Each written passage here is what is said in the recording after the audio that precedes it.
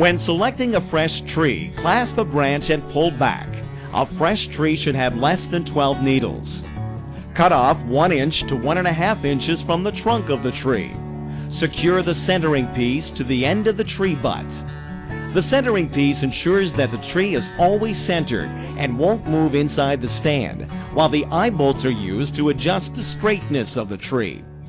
While the tree is laying on the floor, slide the tree stand onto the trunk and finger tighten the eye bolts. Next, stand the tree upright. Position the tree in the room and look to see if it's straight. To straighten the tree properly, you must turn 2 of the eye bolts counterclockwise, while turning the other 2 eye bolts clockwise. Once the tree is in position, water immediately. Always protect your floor by placing a protective material underneath, such as the Santa's Solution Floor Guard. Always remember to water your tree 2 times per day for the first 3 days and daily after that.